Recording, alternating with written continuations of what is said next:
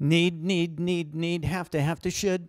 Need, have to, should. You can't ever. And it's bad and wrong, and it's important and necessary, and it's all true. I know it. This is control language, and it started thousands of years ago with ancient kings who decided, or people told them that they were gods or descendants of gods or representatives of gods. And so whatever they said went, whatever they said was true, whatever they said was important and necessary to think. And if you disagreed, that was bad and wrong and terrible. And so that's where human discord especially began in the world. Not that it's the origin of the problem, but it's when it really started to take off, when these control words, control language with control meanings began. The most selfish thing I ever did was to decide to figure out how to help people more and more. I did that out of desperation. It was not altruism, it was selfish. It was really selfish to start to say to myself, okay, how can I be helpful? How can I love others more and more? How can I act with love, do helpful things for others without expecting anything back at all in return? That's the most selfish thing I ever have done. Make that decision, and I continue with that decision to this day, to this moment. Why is it selfish? Well, the word selfish has had an upside down meaning. The meaning of selfish has been upside down. It's not selfish to get. I'm going to get that. I'm going to get that. I need to get that. And I don't care who I run over as I'm getting what I want to get. That is anti-selfish. That's against self. That's against God. But if you're atheist, okay, I don't expect you to believe in God. You don't need to believe in God, and I'm not saying that you're worse for not believing in God, because that would not be helpful. What is helpful is to get really selfish and love other people more and more and more. That's true selfishness. True selfishness is actually helping self. These other things called selfish are the opposite of what helps. The word selfish has a terrible meaning. The meaning of the word selfish is upside down. It really helps to turn the meaning of selfish upright so that the meaning of selfish straightens out and we realize it's selfish to help.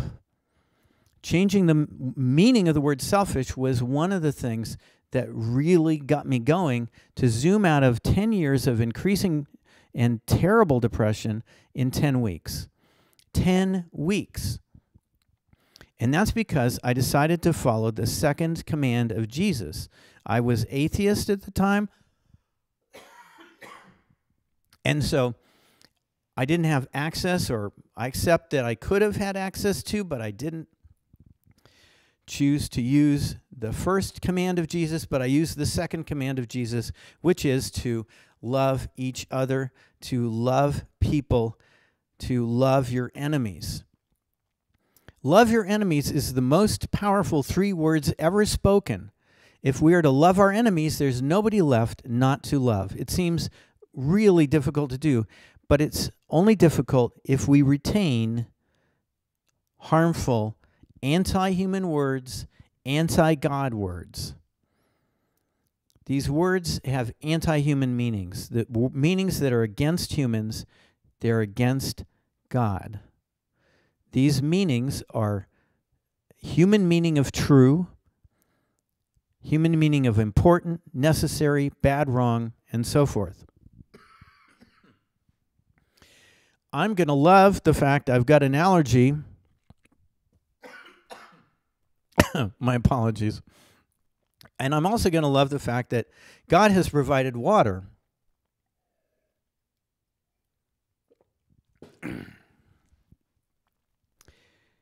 By feeling love at all costs, there aren't costs. Love is intelligent. God is one, and that means that love and intelligence in God are not only not separate, they're not distinct. The intelligence of God is the same exact thing as the love of God, thinking of love as joy, peace, warmth, kindness, and whatever God experiences that goes beyond, so far beyond what we can experience. So let's do more love, okay? How do we do that? Well, it's easy. It is just to change the meanings of words. Any meaning of word that gets in the way of love, you can change. That's what I started doing partially in 1992, and that zoomed me out of 10 years of depression in 10 weeks, and then I got really with it after a stupid pause and not doing it. I got really with it in 1998, and I said, okay, let's see what this puppy can do. The process of changing the meanings of words, changing anything in my life that interfered with the feeling of love, which means changing my behaviors, changing my actions, and so forth. But if there was a behavior or action that I wasn't changing, by changing the meanings of words and conforming them to make words agree with love and not interfere with love, then I just felt love naturally, more and more, and then my actions naturally conformed with that love. So my actions became more and more of love. Love is of God, and people who are of love are of God. In other words, siding with God, you could say. That's not to say that a person who feels pain is against God. No people are actually against God. It seems like it. If you take the meanings of words that move people to fight God, if you and to fight people, if you take those meanings out, nobody's going to fight anybody because everybody's going to be full of love, connected with love. Love is there all the time, coming from God. And it just goes whammo the more and more you side with love. So to agree with love is a simple step-by-step thing. It's like drinking water. We drink water. We can take a sip. Imagine this is love. Take another sip. If there's like a hand in the way, somehow, I don't know how I'm going to do this. If there's a hand in the way, then I can't really drink this water, and I could destroy the microphone as well. But with the hand out of the way, I can drink the water. The hand in the way of the water of spirit, shall we say, the water of the love of God, the hand in the way is, simply put, it's Satan. I didn't even believe in Satan until the summer, but divine influence caused me to recognize, okay, there is a being. It's not just a principle. There's a being or a collection of beings that are Satan. So, the words of Satan are words like need and have to and should, and the human meaning of true. That gets in the way of God. Because if I know, I am presuming to know what God knows, to be identical in my knowing to God's knowing, and that's bogus. That is so bogus, it's absurd. I don't know any of God's actual truths. What's true to God, I don't know what that is. I want to move in that direction. But love is God's intelligence, or at least part of it, at least what we can detect of it. And following love, acting from the love we feel, and whatever feels loving deep down, feels loving and right deep down, that is righteousness.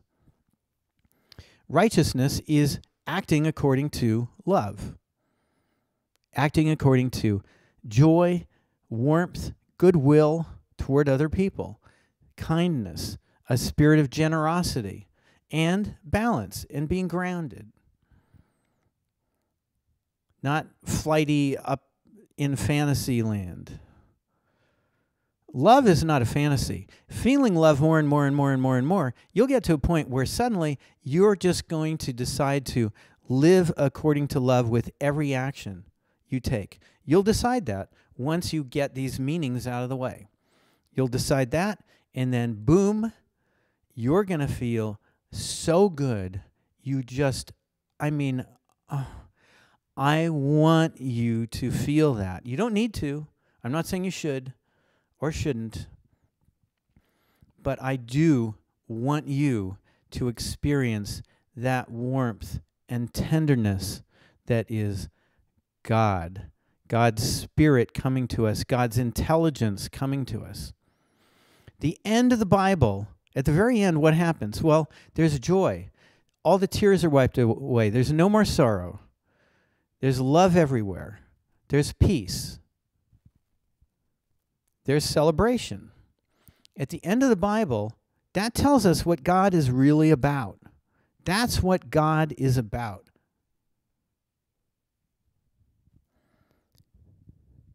So I'm going to come back tomorrow. Tomorrow, and as much as I can, I'm going to be talking about this stuff.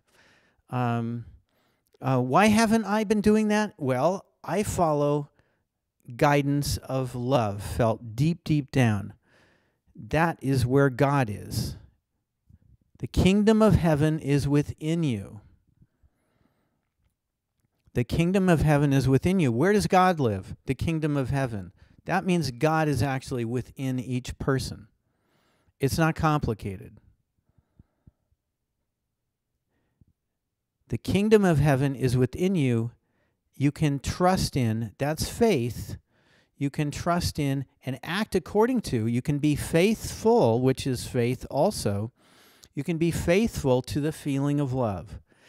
When maybe thoughts interfere with that ability, that's not your fault. You are not bad or wrong ever.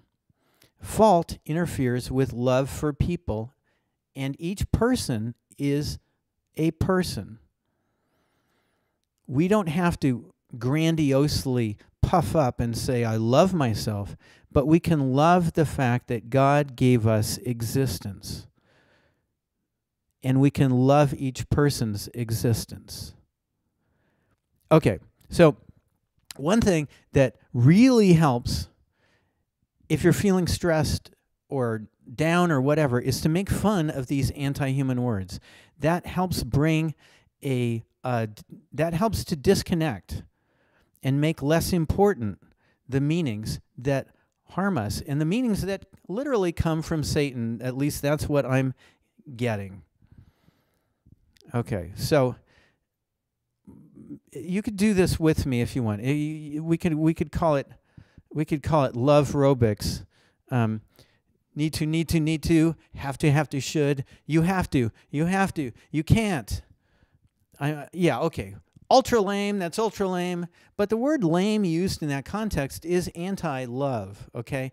It's hurting you if that's what is coming up, and it's not your fault. You're not to blame. The words have controlled human spirits for long enough. And those words distract by saying, oh, well, you're talking about those people shouldn't feel that, or I shouldn't feel that emotion. Don't tell me what to feel. That's those words operating on the basis of need and have to and should not and can't and so forth. You can feel anything you want. You can be in as much pain as you like or not like. And none of it is better or worse, because ideas of better and worse in that kind of moralizing sense, those meanings interfere with love. If I think I'm better than you or better than anybody or worse than anybody, then I'm distracted from love. Love is not about who's better or worse, because love is about the unity of us with God. We're not God. None of us is God, waving the, like magic God hands or something. None of us is God. We're tiny. We're minuscule. Just like an atom is part of a river that leads to a great ocean, we are those atoms in the river leading to the ocean that is God. We're not separate from the ocean. We're not separate from the river that is also God, that is God's love, God's Spirit that is carrying us. But when, as atoms, we start to row our boats upstream, we're moving away. We're moving against God's current. We can just decide, I'm going to go with God's current. Okay, that's enough for now. Make fun of meanings instead of people. Meanings are not people. None of us is responsible for this mess. This mess is caused by Satan, not by people. Love is where it's at. God is one God, the only God. God is the perfection and glory of everything. God is so beautiful. I nearly forgot to just try to convey some tiny bit of how good you are going to feel, how fantastic, magnificent God can feel more and more and more when you go after that feeling by saying, God, I don't feel like I can do it. Please allow me to flow down your stream and just change anything in my life that interferes with your love. When you do that, you feel just better and better and better and better and better, using whatever works to feel better, starting to do less and less of what doesn't feel better, because it feels better to help other people. And to do that, it means feeling more and more and more and more and more love, joy, and peace. There's this guy online who is like known as the smiling guy. He sits in like a meditation pose, and his face looks pretty grim. He's an artist. It's performance art, durational art, etc. His face is grim, and then he puts on this super fake smile and just holds it for like 4 hours. He's, I think, trying to say, look, there's falseness going on with either meditation or the idea of, trying to put on a good face or whatever. Well, that's maybe a valuable thing that he's doing, I think. But I would wish that he would decide to side with love instead of trying to show the falseness of the world. Instead, he could feel better and better. It's only the meanings of words that are interfering with him feeling better. Okay, have a fantastic day. I'll see you tomorrow.